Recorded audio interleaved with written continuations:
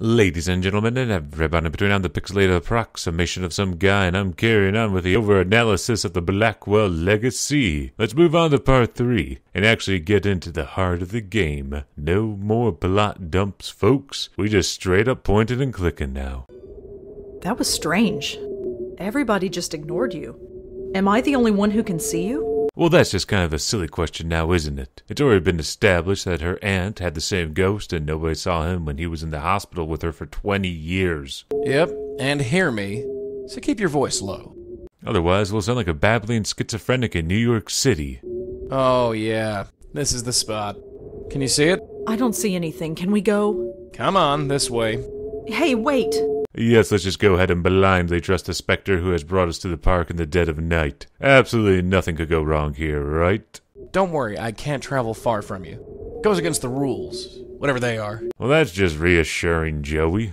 But anyway, after milling about for a little bit, we get our money shot. Wait, I see something. Who is that? That's what we're here to find out. I'll talk to the spook, you can stay here. Okay. Now watch and learn. Why so down, beautiful? Joey, come on, man. It sounds like you're trying to hit on the girl, not help her. I want you to listen to me, girlie. Your tears won't win any sympathy from me. So tell me what the story is so we can both get out of here. I hope Rosa is taking notes because this seems to be working out so well for us right now. Hey, I'm talking to you. They all run. It's so hard to hold on. It's me. It's me, they won't stop. Well, that's just all kinds of spooky. We're here to help you. Help? Yeah, that's us. We're helpers. Help. He wants me to help him. But I want to help them. Don't they know that? Help who? Can't. They run away. We won't run away. No, we're sick. He poisoned us. Got into our head and poisoned us. Whatever happened, darling, it's over. You do know that, don't you? No, I'm poisoned. Stay away or I'll poison you. Run away like all the others. Not a chance. I'm staying right here. You're him. He's the only one who won't go away. Who? Him! Now look, darling, sweetheart. Leave me. Hey. Leave. All right. We're going. Well, good for Joey. He seems to understand boundaries. What just happened? What just happened is we've got an unstable spirit on our hands, haunting that dog park over there. You wondered why the mutts don't like it here? That's the reason. There's a ghost haunting the dog park. That's what I said.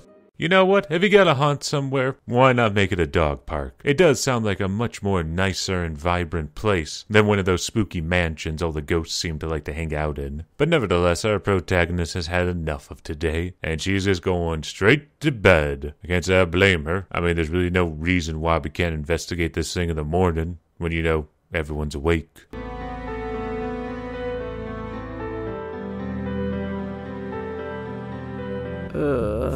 What an odd dream. Good morning, Bright Eyes. You're still here. Wouldn't be anywhere else. Has anybody told you that you snore? Always comforting to know that someone's paying attention to you while you sleep. So this is going to be my life from now on. Pretty much, yeah. You're going to follow me around for the rest of my life. That's how it works, as far as I can tell. Great. Just great. You gotta wonder what effect this is going to have on this poor lady's love life. I mean, Joey's going to be there if she ever brings a gentleman home, or lady, I don't know her preferences. But yeah, it's gonna be awkward, isn't it? You think I chose to be shackled to your family for the last 40 years? Your grandmother refused to accept it, and look what happened to her. And Auntie? She made a mistake. What kind of mistake? Hey, what is this, 20 questions? What's with the third degree? Joey, come on, it sounds kind of important. The aunt made a mistake, which caused her to be in a coma-like state for 20 years. You think that maybe Joey would be like, oh hey, this is what happened. Unless, maybe it involves us in some way. But even then, come on, Joey. This sounds like important, pertinent information you really ought to tell us, so, we can avoid the same fate. Just saying, Joey, just saying. You've only seen a taste of it. Are you ready to go all the way? What do you mean? Ready to see what's out there. Ready to see what this is all about. Oh God, please keep your pants on, Joey. So what is it? I don't have to tell you. It's best if I show you. No, Joey, what did I tell you? Keep your clothes on, please. Oh, never mind. It's something plot important. Here, take a hold of this. I can touch it? Yeah, the only part of me you can touch. Unfortunately. Oh, you dirty dog, Joey. But then again, it's been 40 years, so I feel you. It kinda tingles. What is it? The stuff of life. Or death. I've never quite worked it out. What now? Now you pull. Pull the tie? Yeah, pull. Okay.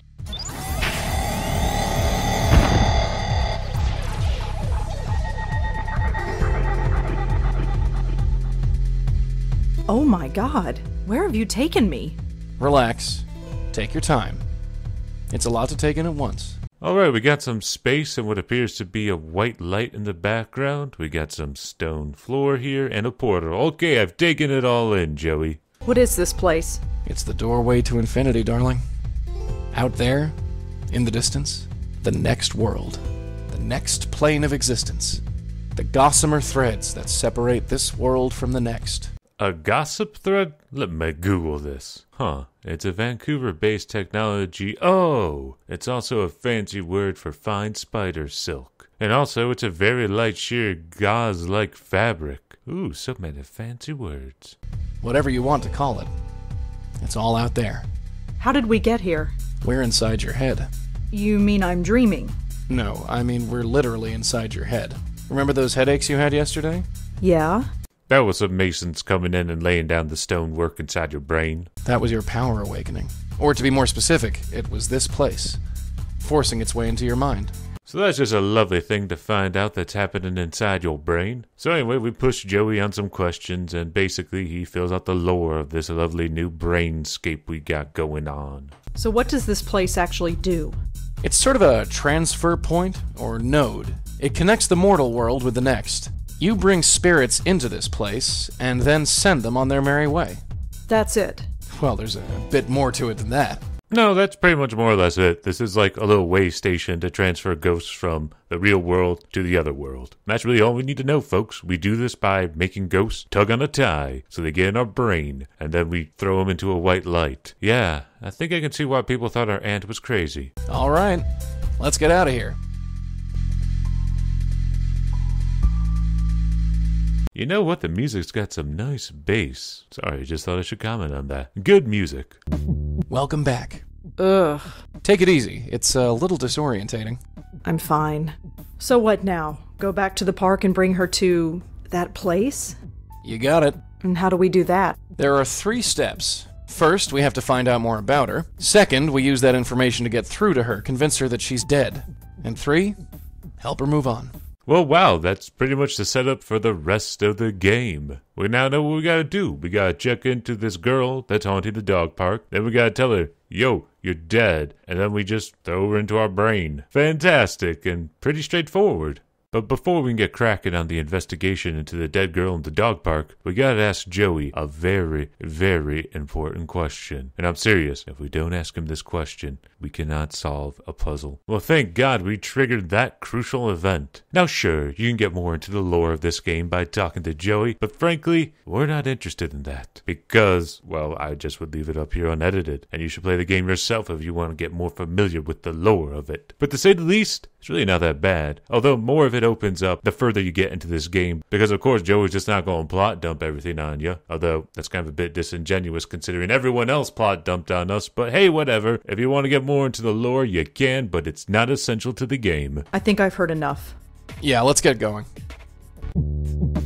And that's what we'll do. We'll finally get to cracking on this investigation of the Ghost Park Girl, or Park Ghost Girl, whatever. Let's go back to the dorms and talk to some people. Yo, it's open. After you. Yeah? Well, what a nice dorm room. Too bad there's only 2 things we need in this whole area, and then we never need to see it again. The first important item being some photos that are on a board. The future Mrs. Davenport? I wonder what that means. I recognize her. That's Joanne. That's her, the ghost in the park. She looks so happy here. I wonder what happened to make her like that. Ooh, how intriguing. Now, naturally, you have to ask Kelly about these people to open up more dialogue options about, well, these people. And now let's go for the second item. Can I? No. Joanne and I might not have been buddies, but I'll be damned if I'm gonna let some stranger paw through her stuff. Really? Now all of a sudden you got some moral outrage about us taking her stuff? You gave us a photo of her that was on her damn desk, and you didn't seem to mind then. Hell, you don't even seem to care about Joanne at all. But no, all of a sudden now Kelly's gotta be a roadblock in our way to progress, so we have to do something kind of adventure gamey in order to solve this puzzle, and that's use the phone to talk to Joey. Hello, could I speak to Joey, please? Hi, Joey? Yes, I had some questions for you. Not bad, kid, not bad. If you got something to say it quick. Lady Pincushion here is starting to look a little hot under the collar. And this is why it's absolutely important that you get Joey to show you that he can blow on things. Otherwise, you won't know that he can blow on things, like the papers that are over on that desk, so we can steal this notebook. Sure, I can handle that. Thanks again, Kelly. Yeah, sure. Yeah, if I were you, Kelly, I'd just ask the crazy lady to leave. Nice one. So now we can jet out of here and read through Joanne's personal effects. Of course, we have to talk to Kelly about everything, but yeah, I'm not going to show you that. It just opens up more clues as you can ask people. So, congratulations, kid. You committed your first burglary.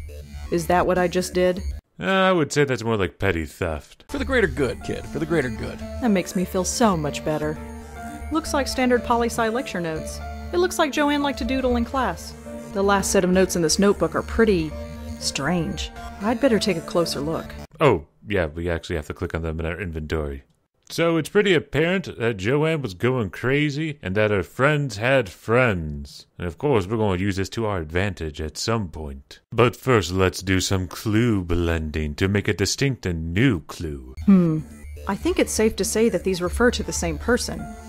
So Alexander Davenport is the boyfriend of one of the girls, who is friends with Joanne, who committed suicide by jumping off a building, and friends with the dead ghost girl in the park. So yeah, he may be an important dude. Hopefully he's just not a name. So while we're still here, we might as well go ahead and ask everybody about everything, because that's how you get more clues in this game. You can't really infer things from the papers you get, although sometimes it's a bit obvious. Like, how the hell do you figure out who these girls are in a photo? Why, you ask Kelly about it. Even though in the notebook it has their names written down, and you can probably at least guess based upon, well, the fact that we have their names. But hey, whatever, we ask everybody about everything, and then we go back to the ghost girl, and guess what? We start asking her questions about everything we just learned. Can you tell me about your friend Susan? Quiet Sue. Little Lady Lee. Always neat and always fair. Won't say much, but you'll know she's there. Lady Lee? She had to go away. Stupid deacon. Sending away all my friends. Even the little ones. Right, you see, it's important that we go through every question with this ghost lady, because that's the only way we're going to get the last names of her friends, so then we can Google them, and then we can find out some really important information about one of them, and open up a new area that we need to go to. Hope you got all that. No, I'm serious. We used the Google machine to find out more information about the girls. And if you're wondering who the deacon is, he's like something we'll find out about later. Right now, he's just a spooky specter that exists in the spooky realm of spookiness, and he probably killed these girls. She apparently spent some time on a spiritual internet forum. She was looking for information about Ouija boards? Are Ouija boards dangerous? She asked. Can they call anything evil? And if so, how do you get rid of it? Oh, jeez. Another bunch of hacks messing with those stupid boards. This has happened before? A few times. Those things are nothing but trouble. I wonder if I can possibly figure out what may have happened to these girls. But anyway, we still have to Google some more names. Until suddenly... Susan Lee, 18 years old, was admitted to Bellevue Hospital last week after an apparent suicide attempt. I think that's our girl. So conveniences stacked upon conveniences. The same hospital that had our aunt for 20 years also has this girl that we need to talk to admitted in it. So let's just jazzercise our way over there. Why the hell did I say jazzercise? Man, I hate this place. I was stuck here for 25 years. Why'd you have to drag me back here, huh? Well, we really have nowhere else to go, man. Is Susan Lee a patient here? Susan? Yeah, we've got her. She came in about a week ago. Well, that's awesome that the security guard is so forthcoming with information. So anyway, we asked to see her, and the guy's like, oh, are you on the approved guest list? Which means we're going to have to lie about our name, because obviously our name's on the guest list. So how do we go about doing that? Well, first, we have to figure out something, and it's probably one of the most frustrating aspects of this game, at least for me. You see, what you gotta do here is you gotta click on the name Adrian and then click on the name Alexander or vice versa in your notebook to realize that Alex could be considered a girl's name because the same happened to Adrian. Yeah, because someone thought Adrian was a girl's name, you realize that you can call yourself Alex, which makes me think that Adrian only exists so you can solve this puzzle. So that whole thing of the dude on the girl's dorm, that all was just for this puzzle. And yeah, the only way I discovered this solution was by rubbing every clue up against every other clue, because I'm not entirely sure if I could have intuitively figured this one out. But then again, I could just be a big old dummy. But anyway, we can now see Susan by lying about our name. No other credentials needed, even though he's seen our credentials before. Oh my god, let's just roll with it, folks. We've seen Susan.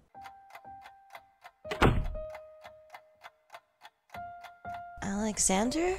No, I'm sorry. Well, unless Alex really made a change while you were in the hospital, we're kind of a lady. But anyway, you gotta convince this girl that you're on the up and up. And as you can imagine, some clue blending's involved to get the right question to ask Susan. And yeah, I'm sorry that it's all chopped up like this, but frankly, I could never really get into a good sync with this game. All this clue blending, I just always forgot I had to blend a clue here, blend a clue there. It's just something I struggled with. I just never really got into a rhythm with this game, so you have to mix a deacon with the Ouija board to open up a new conversation item that's Susan exclusive. Susan, can you listen to me? You're not crazy. I know what happened. You summoned the deacon with a Ouija board. No, that didn't really happen. Susan, you don't have to pretend. I believe you. You do? Whatever happened, I believe you. He still comes to me. The drugs keep him away during the day, but when I sleep, he enters my head and he won't stop screaming. I thought I was crazy, but Joanne and Allie, how could it happen to all three of us? It's impossible. No, it's not. No, it's not. The deacon is real? I believe so, yes. Are you here to help me? I'm going to try. Thank God. I was ready to die here, but... I know. Can I ask you some questions about what happened? Sure. Ask whatever you want. Well, aren't we just a big old sweetheart? So naturally, we're going to ask her about everything in order to really fill out the plot of this game now. So what happened to you, Susan? What did the deacon do to you? The same thing he did to the others. Got into my head and just wouldn't keep quiet. It was just so noisy inside my head.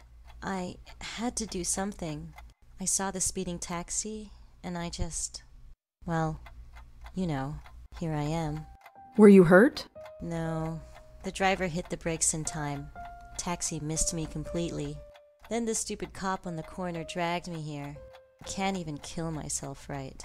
So yeah, that's pretty damn crazy. The ghost that's haunting these girls will not shut up, and he's driving them to suicide. Well, I guess in light of that, Joey seems like a practical darling now. But anyway, we found out some really crucial information that's going to help us crack this case wide open.